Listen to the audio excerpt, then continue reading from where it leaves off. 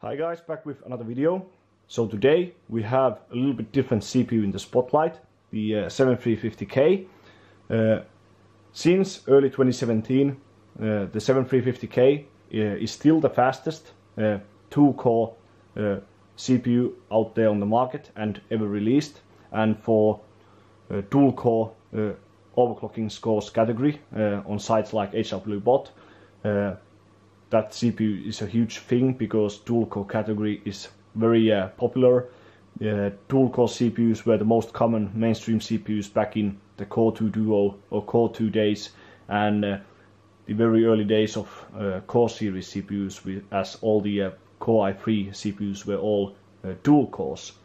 So the 7350K is the only Intel dual-core CPU with hyperthreading that has unlocked multiplier, which the K in the end stands for. So this CPU is still the fastest dual-core CPU out there on the market. There is no newer CPU out there on the market with the newer Coffee Lake CPUs or that kind of thing.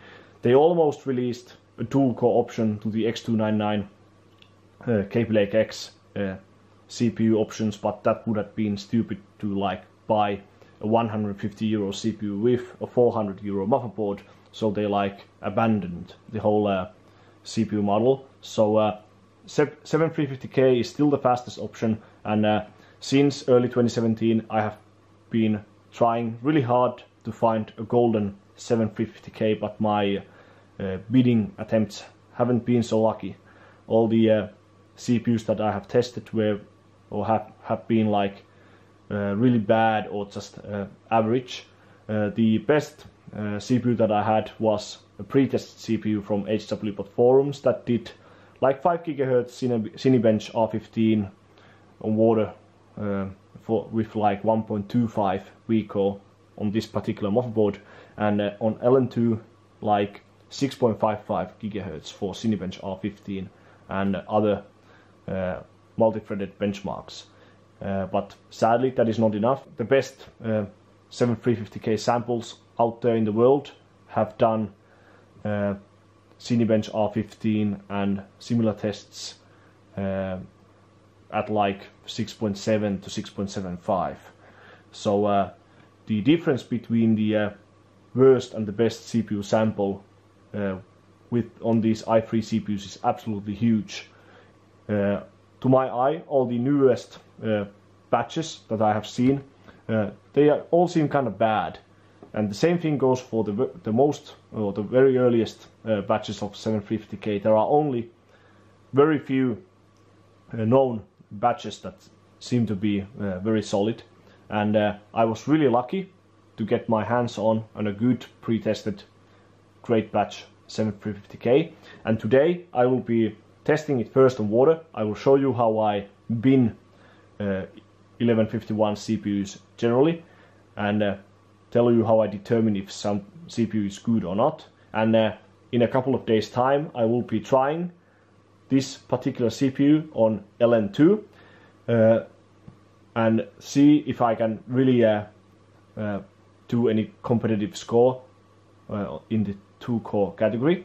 When I go on LN2, I will be trying my modified direct die CPU pot, this is the original SF3D inflection point, which was released in 2010. SF3D brought this pot to the market with the Polish guy Ryba. It was very cheap pot for its performance. I think it is still the best value CPU pot ever released.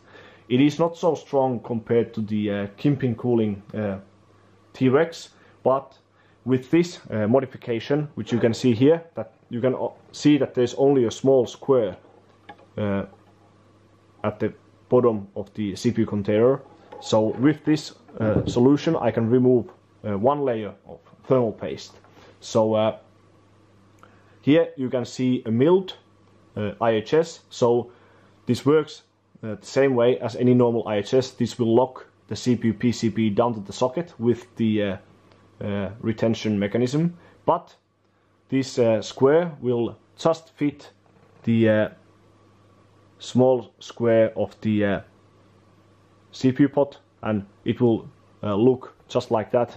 So it will touch directly the CPU die, and therefore I can remove one layer of thermal paste. I have put some thermal pads around the square, so it will make more even contact, and it should sit like more carefully on the CPU. So I will be testing that out soon, and I will try to make a video of it. So this is why I recommended to use two different types of BIOSes on the board in my original how to run a Coffee Lake CPU in a Z170 or Z270 motherboard guide video, which I made around a year ago.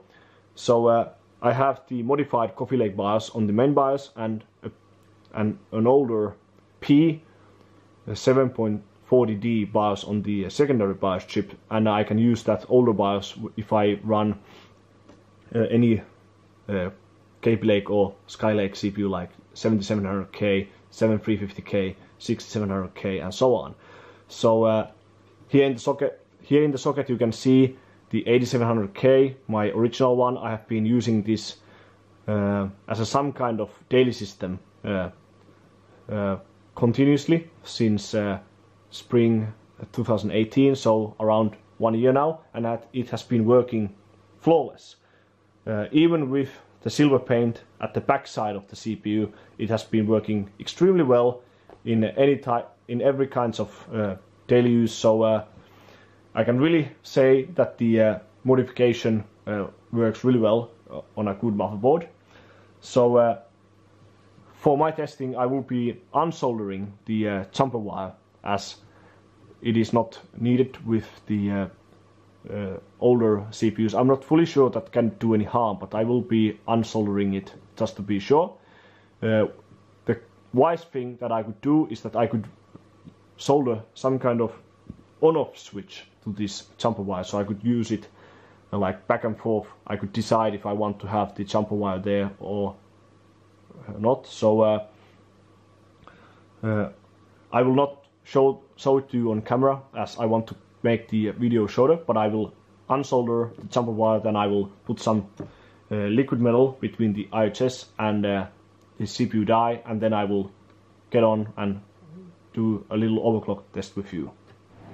So here we are in the BIOS with the 7350K, and we can already see or determine that the CPU is really strong by looking at the stock CPU Vcore voltage value, aka the VID. So it really tells me that the best CPUs or 7350K samples out there have much lower VID than 1.1 volts. The very bad ones that I had, which only did like 5 GHz for Cinebench with 1.35 volts, had a VID value of like 1.12, so 1.120. So compared to that, this has 50 millivolts lower VID. It is a huge difference. So 1.072, it's definitely the best one, or the best value I've seen myself. So I'm using Windows Server 2012 for pinning or testing purposes. So we can just load. I will load a test profile here in the BIOS. So I will first test what's the Vcore requirement for 5 GHz Cinebench. So we'll set 50 on the CPU multiplier and 4.5 on the cache. Here we can just enable OC tweaking and max out the power settings. So 4095 watts on the long duration and short duration power limits. Maximum long duration maintained, and 255.5 amps on the CPU core and system agent current limit. On DRAM I'm only using some very simple profile, just so I don't really test memory now, and it doesn't really matter. The IMCs or the memory controllers haven't really differed that much since the launch of Skylake. They all are pretty much the same, I mean, with the modern Coffee Lakes compared to the earliest Skylake CPUs like the 6700K, they all run memories kind of similar way, so it doesn't really differ that much. The minus part of this particular motherboard is that the maximum multiplier for memory is only 4133, so we are limited to that. So now I'll set CPU Vcore to fixed mode and 1.25 volts with load line calibration 1. Maximum value on the switching frequency, so 1 MHz or 1000 kHz, whichever you want to say it. Then it's like 1.46 or so on the memory, doesn't really matter. And 1.2 on the VCCIO and VCCSA. Nothing really important in the CPU features setting. We can disable virtualization and no execute memory protection, we don't need those. HCI, everything is pretty much in order. So yeah. Now we can just boot these settings and see how it looks like in the OS. I'll use the Asrock Formula drive software in the OS to change all the settings. So now I made it to the operating system. I installed the Asrock Formula drive overclocking software to change all the settings in the OS, and we will be using this to change the multipliers and the CPU Vcore on the fly in the operating system. So I will start by testing the 5 GHz in Cinebench with 1.25 set Vcore, and then we will work our way down. So we can just open Cinebench and start running it at 1.25 volts. When looking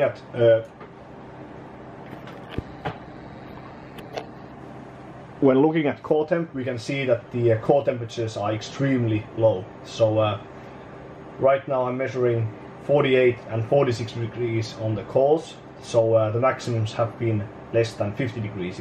It is extremely cool, as I'm using liquid metal thermal crystal conductor node between the IHS and the CPU die, and kimping cooling KPX between the IHS and the water block.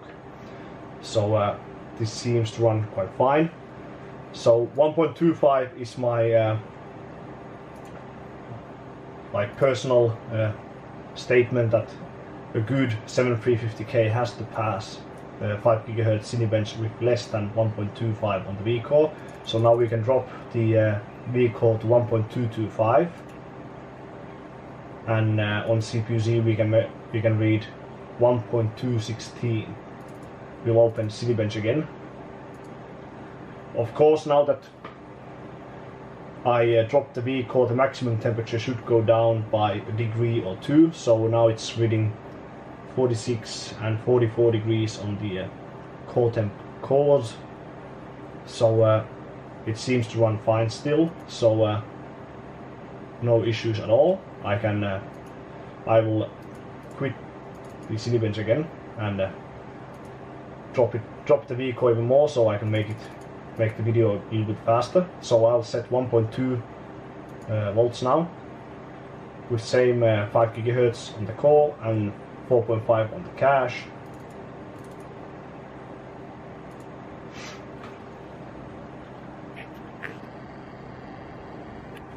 Still seems to run really fine, so it really tells me that this CPU sample is really strong. CPU-Z is measuring 1.184 to 1.2. Still runs fine. My best 7700K did 5 GHz for Cinebench with something like 1.13. So I think that's a good comparison to this CPU. But yeah, my previous best 7350K required 1.25 for 5 GHz Cinebench, and the worst ones required like 1.35 volts. So this CPU is literally from another planet compared to those 5 GHz 1.35 volt CPU samples. So the difference between a really bad CPU and an extremely good CPU is extremely high. So we can stop this again and drop the Vcore even more. So now 1.165 set Vcore is running, so CPU-Z is measuring 1.152. So I think if I had a little bit cooler room temperature, I could go below 1.15, but yeah, this is already extremely good result. So we can pretty much say that the lowest point is around 1.16 or 1.17, around that. So after this has passed, I will try what it can do at, let's say, 1.3 set Vcore. I've not seen an i3 this far that has done more than 5.2 GHz for Cinebench on water. So maybe this will do 5.3 to 5.4. So I got the Cinebench to run for a few seconds at 1.15 set, but it crashed after a few seconds. So I think if I just would get the room temperature lower, it would pass at 1.15 volts. Now I'm trying 5.2 GHz with 1.3 set volts. When looking at core temp, the temperatures are still great. They are like 48, 46, so less than 50 degrees. So yeah, 5.2 GHz is very easy at 1.3 set volts. So if I set the multiplier to 5.3,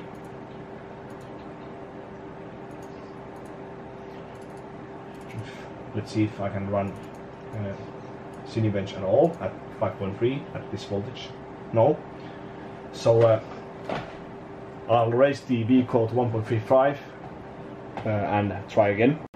Alright, after some testing I was able to pass 5.3 GHz on Cinebench with 1.33 set Vcore.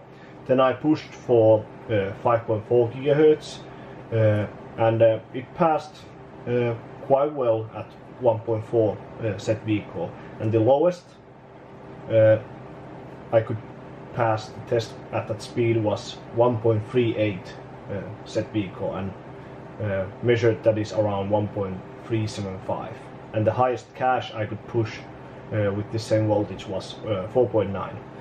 5 GHz didn't want to pass, so 4.9 is already quite a good result, and this kind of core speed is extremely high for a budget i3 CPU. So yeah, that's how I've been CPU generally. I really don't bother with testing only with AVX tests like Prime 95, because the you get the whole idea by running something like Cinebench.